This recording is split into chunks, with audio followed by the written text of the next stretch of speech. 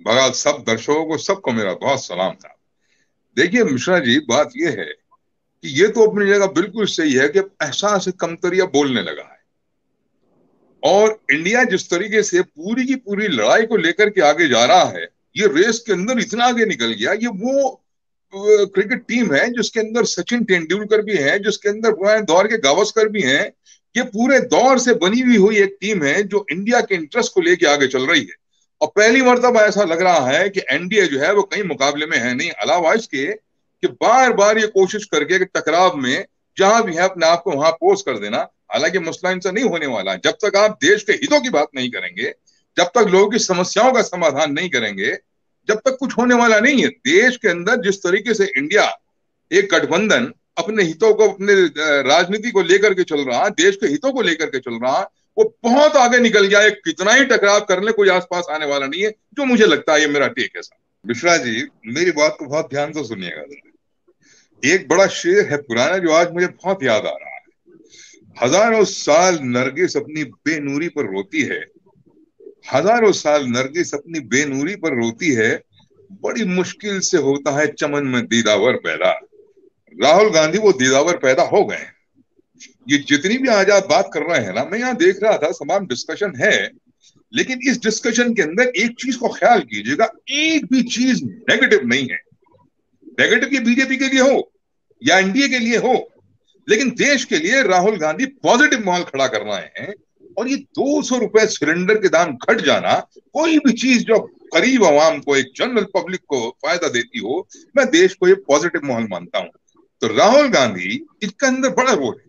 और राहुल गांधी आज वो चुंबक बन गए हैं। अभी बहुत जिक्र हो रहा था आज की राजनीति के अंदर, अगर कोई, मतलब मेरा ही मानना है, आई may be right may be wrong, लेकिन राहुल गांधी से अगर होकर के कोई अलग चलता है आज के दौर में, अभी जिक्र हो रहा था बहन जी का भी हो रहा था और सबका भी, लेकिन अगर वो आज के दौर में इधर से अलग होकर के चलता है तो फिर वो बहुत नेगेटिव उसके अंदर देखा जा रहा है। और देखिए, मैं आपको एक चीज और बताऊं, लोगों के डायलॉग तो हमने बहुत सुने। हमने जब 370 हटा तो पार्लियामेंट में डायलॉग सुने थे अपने होम मिनिस्टर साहब के भी, कि जान की बाजी लगा देंगे, अक्साई चीन को लेकर के आएंगे। कि जान की बाजी ऐसे नहीं लगा करती। जान की बाजी कैसे लगा करती है अगर ये देखना हो तो आज हमारे सामने दो तो खड़े एग्जाम्पल खड़े हुए हैं। एक तो गांधी परिवार है, नेहरू परिवार, और एक हमारे लालू जी हैं। गांधी परिवार के अंदर तो बाकायदा देश के लिए शहादतें हो गई, जान दे दी गई। लालू प्रसाद जिक्र करते हैं साहब, वो संजय मिश्रा, वही डी, क्या बात करते हो, जो आदमी की इंटीग्रिटी मौजूद है। लालू प्रसाद के मरते मौत के दरवाजे से वापिस आए, किडनियां बदल गई, लेकिन कोई कॉम्प्रोमाइज तो नहीं। देश के चाहने वाले ऐसे ऐसे लोग पड़े हुए हैं। और आज ये तमाम लोग जो उठ करके खड़े हुए, मैंने आपसे कहा था शुरू में कि एक इंडिया ये क्रिकेट टीम है, और ये क्रिकेट टीम सिर्फ वक्त की नहीं है कि आज के दौर में जहां कोहली हैं, ये सारे वक्तों के जो माहिर हैं, सीनियर गावस्कर भी हैं, तेंदुलकर भी हैं, आज के विराट कोहली भी हैं। इस तरीके से आप जाकर के देखिए कितना हसीन ताना बाना है। नौजवानों की फील्ड तेजस्वी हैं, अखिलेश यादव हैं, राहुल जी हैं, बेशक प्रियंका गांधी जो मातृ शक्ति का वो प्रदर्शन करती हैं, जो हिंदुस्तान का आधा हिस्सा है। किस तरीके से उन्होंने अपने आप को एक दिलबर बना करके समाज के अंदर माओ बहनों के लिए पेश किया हुआ, खास तौर से इसके अंदर जो है तजुर्बेकार जाकर के लालू प्रसाद भी हैं, नीतीश जी भी हैं, बहुत कनिंग माइंड और बहुत शार्प माइंड रखने वाले शरद पवार भी हैं, बड़ी फाइटर ममता बनर्जी भी हैं। मतलब ये एक ऐसा है जो पूरा का पूरा इसने देश के लिए वो पॉजिटिव माहौल खड़ा कर दिया कि आज जो है, अब इसको छोड़िए कि 200 रुपए पेट्रोल सस्ता, ये गैस का सिलेंडर सस्ता हो गया, यकीनन पेट्रोल और डीजल भी सस्ता होगा। और मैं तो ये देखता हूं, ये तो कैसी अफीम पूरे देश को पिलाई गई धर्म की कि हमने अपना जहन जो था वो बहक गया था पूरे देश का। और मैं ये देखता हूं मेरे गांव के अंदर, समाज में हम देखते हैं ना, जितने भी ये नशे में रहने वाले लोग हैं, जो अफीम ची, इनका हाल ये होता है, इन्हें ना खाने की फिक्र है, ना इन्हें बीमार हो जाए दवाई की फिक्र है, बस नशा मिल जाए। और जब वो थोड़ा सा नशा उतरने लगे, होश में आने लगे, और ये लगता है कि अब इसको भूख लगेगी, तो एकदम फिर जो है उसको थोड़ा सा नशा दे दीजिए, वो फिर नाली में पड़ जाएगा जाकर के। खास तौर से बीजेपी नरेंद्र मोदी ने देश के साथ यही किया है। देश के अंदर वो धर्म की नफीम यहाँ पे फैलाई है, और वो जो राहुल गांधी जी कहते हैं कि उसका असर जो है वो एक केरोसिन की तरह पूरे देश के अंदर डाल दिया गया। अब ऐसे के अंदर सारे इतने धर्म के नशे के अंदर आ गए ना, किसी को कहूं कि साहब वो 2 करोड़ नौकरियां कहाँ हैं? अगर होश होती ये अकेला मुद्दा काफी था देश के अंदर इनकलाब लाने के लिए। बिल्कुल। आज पूछो कि वो 15 लाख कहाँ हैं? वो मेरे देश का जो काला धन था स्विस बैंक में वो लेकर आइए ना। अगर मेरा शऊर होता, मेरी समझ जिंदा होती, ये धर्म की अफीम मेरे अंदर ना भरी गई होती, तो ये एक मुद्दा काफी था पूरा इनकलाब लाने के लिए। 150 का बैरल, $150 का, वो घट के एक टाइम पे मेरे ख्याल से, जो मुझे इल्म है, मैं सही या गलत, वो 40-45 बैरल डॉलर पे भी आया है। इतनी बड़ी राहत पब्लिक को हो सकती थी। जी 32 तक आया। जी जी जी जी जी। लेकिन साहब पेट्रोल के डीजल के दाम बढ़ते रहे, लूट रहे हैं लोग। नौजवान बच्चे कॉलेज जाने के लिए मोटरसाइकिल इस्तेमाल नहीं कर सकते। लेकिन अगर मुझे होश होती तो ऐसा नहीं होना था, इनकलाब आ गया होता।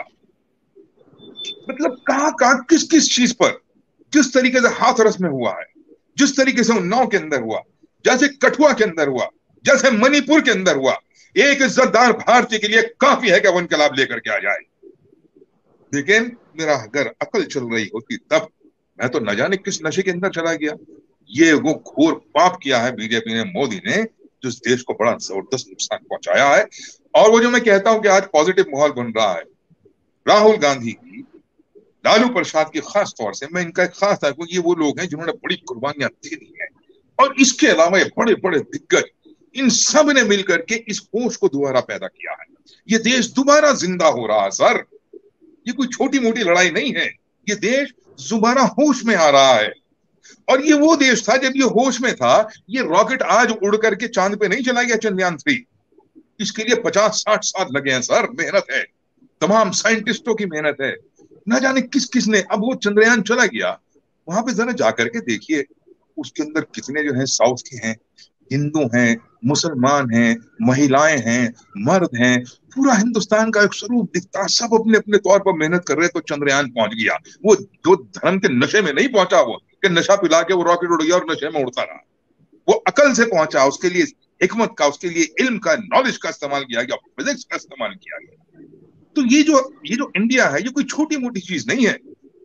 इंडिया जो है, ये वो उस इंडिया को एक्चुअल में जिंदा कर रहा, होशमंदी के साथ, इस पहचान के साथ कि मैं हूं क्या और इस दुनिया के अंदर मेरा रोल क्या है। ये बात सिर्फ देश की नहीं है, पूरी दुनिया हिंदुस्तान की तरफ देखती है, मेरे इंडिया की तरफ। लेकिन हमने तो सारा खो दिया। एक आदमी के अंदर पता नहीं क्या सनक पैदा हो कि मुझे जन्म जन्म तक जो है प्रधानमंत्री रहना है, और अपनी सनक के अंदर सारे देश को आप वीरान कर देंगे। ये कैसे हो जाएगा? How is that possible? देश देश है, लोग आते हैं जाते हैं, बड़ी कुर्बानियां हुई हैं इसके अंदर। मैं तो आपके पिछले प्रोग्राम में भी मैंने कहा था, मैंने कहा जाकर के देखिए, अरे कहाँ नेहरू हैं, साथ में मौलाना आजाद हैं, गांधी हैं, साथ में खान अब्दुल गफ्फार खां हैं, राम प्रसाद बिस्मिल हैं, साथ में अशफाकुल्ला खां हैं, उधर जनगण मन अधिनायक जो है रविंद्रनाथ टैगोर से है, तो अल्लामा इकबाल सारे जहां से अच्छा हिंदुस्तान हमारा लिखते हैं। ये सारी की सारी साझा विरासत है। मैं सहारनपुर का हूँ, मुझे फख्र है, मुझे फख्र है, मुझे फख्र है। मुझे ऐसा लगता है मैं सहारनपुर का हूँ कि शहीद आजम भगत सिंह मेरे पापा, मेरे दादा की जगह थे। उनका एक सहारनपुर से बड़ा ताल्लुक था, उन्हें हम अपना समझते हैं। उनकी कुर्बानियों को आज हम इस तरीके से भूल जाएंगे, इस तरीके से भूल जाएंगे। शहीद आजम भगत सिंह ने तमाम धर्म से अलग हट करके एक सोच पैदा करी, नहीं सोच समझ के।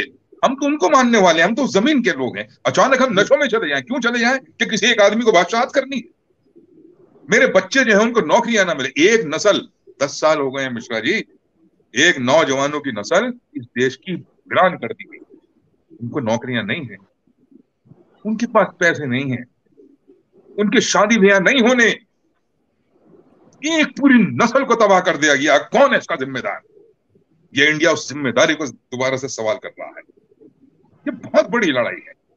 बिल्कुल बिल्कुल, आपने बहुत बड़ी लड़ाई है। और मैं एक चीज कह दूं आपसे कि ये हारने वाले नहीं, ये टीम तो बहुत, अभी आप जिक्र कर रहे थे बॉम्बे के अंदर साहब, महाराष्ट्र में इंडिया का भी है, एनडीए का भी है।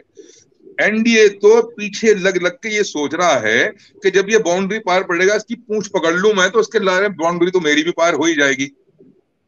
लेकिन ऐसा नहीं होना है।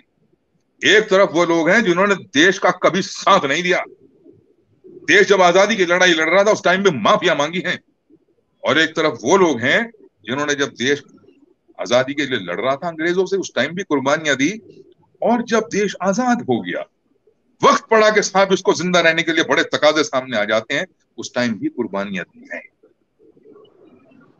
मेरे ये इंडिया जो है इसको कोई हरा नहीं, जुड़ेगा भारत जीतेगा इंडिया, लिख के रख लीजिए, एनडीए पे एनडीए सब धार में बह जाएंगे। This is coming. इंडिया अपने आप को दोबारा खड़ा कर रहा है इंशाल्लाह।